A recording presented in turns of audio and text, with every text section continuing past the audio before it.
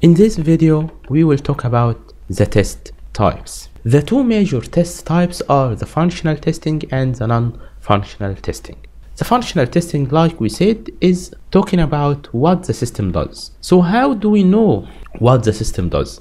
What the system does is written in the requirements, in use cases, in functional specifications, or they may be undocumented, okay? You may seek them out, you may search for them in your product. Functional testing may be performed at all test levels, like we said, in unit testing, integration, system, and acceptance testing. It considers the external behavior of the software, which means that it cares about black box testing. What are the types of functional testing? Here in the ISTQB foundation level, he gives us only two examples about functional testing. The first is security testing. Security testing is considered as a type of functional testing, and it cares about the functions related to detection of threats, okay? Some books and some instructors say that security testing is non-functional testing, and they are not wrong, okay? Security testing may be functional and may be non-functional, but for the exam, and if you face a question in the exam talking about security testing, you should consider it as a type of functional testing.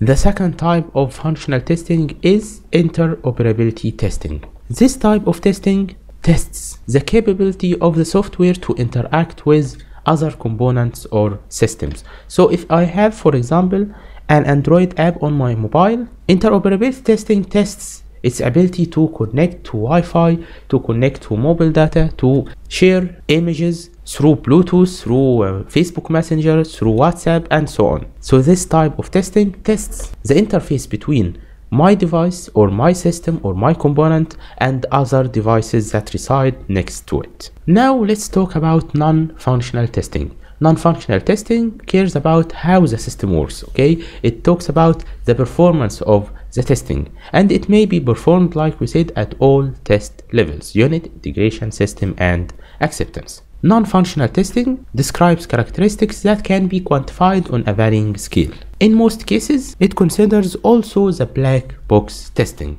Let's talk about the types of non-functional testing. The first type is performance testing, and we divide it into two types: load and stress testing, okay? So if I'm making a website, this website is for a university and student grades are shown on this website.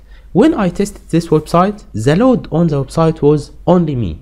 I am the only person who opened it and tried using it. But in real life, when students go and try to get their results, we can say that, for example, 1,000 students are registered in the university, so maybe 900 students log in at the same time on this system. Load testing cares about this anticipated peak load conditions, okay? We anticipate, okay, in normal conditions, we think that 800 students will log in on the system at the same time. So you should test the system at 800 concurrent users and 900 concurrent users. Is it performing well? Is it fast enough? Or is it slow? And so on. On the other hand, stress testing tests to a breaking point, okay? So like we said, there are 1,000 students in our university. In stress testing, we will test at 1,000. We will test at 1,100. We will test at 1,500 until we break the system, until we know the breaking point of the system. Both types, of course, are not manual. We can't do them manually. We bring like 1,000 testers. It is not possible. So we use tools that simulate the behavior of the users. Second type of non-functional testing is usability testing. This type tests how much easy is our software, okay? When the user wants to go from A to B, does he have to go through many steps, or it's easy and direct, okay? If our software is good but it's not usable, people will leave it, people will close it. But if it's usable, people will love our application. The third type is maintainability testing, and maintainability testing tests whether the software is easy to be maintained or not, which means that when a problem happens to our system, can we do maintenance to it, or it's hard and slow to make maintenance to it. After functional testing and non-functional testing, we will talk about structural or architecture testing. Like we said, functional and non-functional testing most of the times care about black box testing, but white box testing or structural means that we give inputs to the system and we look at the code, how it performs, and what are the paths that our system goes through to perform our functions. We should use white box testing after black box testing because black box is more important and more easy. But white box is harder, but it also finds harder bugs. So if you want a very good system, you should use white box testing after black box testing. The last type of testing that we will talk about is the testing that is related to change. When the software changes, how do we test it? And we have two types in it: regression testing and retesting. First, retesting. To understand retesting, let's look at the bug lifecycle. When I find a bug as a tester, the bug is new, okay? And I assign it to a certain developer. The developer opens the bug and then he fixes it. And then he tells me that I'm waiting for you to do retesting. The next step is that I retest the bug, okay? Retesting means that I perform exactly what I did before to find the bug. Why? So that I make sure that the developer solved the bug, okay? If I try different steps, this is not the same bug. I have to use the same data, the same steps that I used before, and if I find the correct result, that means that the bug is solved. Then my manager verifies the bug and it's closed. So this is retesting or confirmation testing.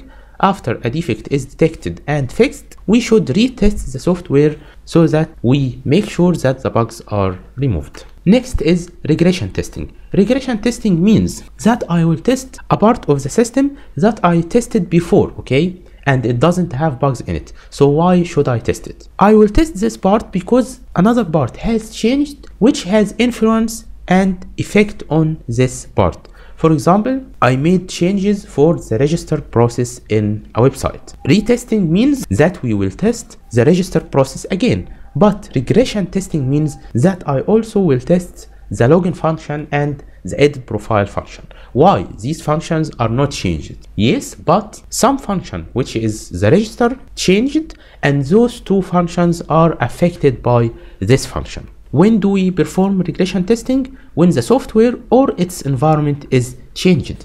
Not only when the software is changed, okay? If I'm using a software on a platform and this platform has changed or updated, I have to test it again. I have to perform regression testing so that I make sure no new bugs are introduced. Here, automation is very important. Automation testing is very important in regression testing because I can't do everything manually, okay? And I can't perform regression testing on the whole system. We cannot test everything. So I care about the risk of not finding defects in the old modules.